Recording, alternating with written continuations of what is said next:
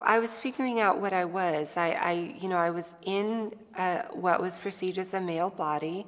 I was attracted to men, and I was very feminine. So I thought, am I gay? Am I, what am I? And I was still trying to figure that out, very in the closet.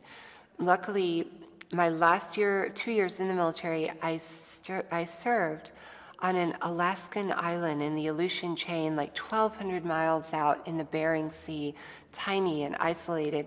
And a pack of wilderness lesbians took me under their wing, and these airplane mechanic women, and they sensed, that I had something going on, and we were all undercover, but in sort of the Alaskan wilderness, we would go have campouts and fires and just talk and have this underground society. Straight away when I got out of the military, that's when I started exploring my trans identity.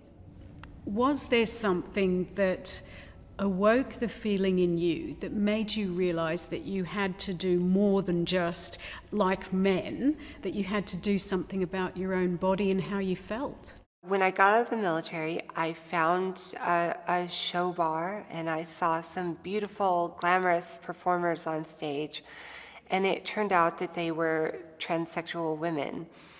And I was just gobsmacked. I thought, wow, it's possible. If they can do it, then why can't I? And so almost immediately I started apprenticing myself to them, trying to learn their secrets, hovering around their mirrors. And other women do it different ways, but I'm a theater person, I'm a showbiz person, so it was sort of a perfect combination for me.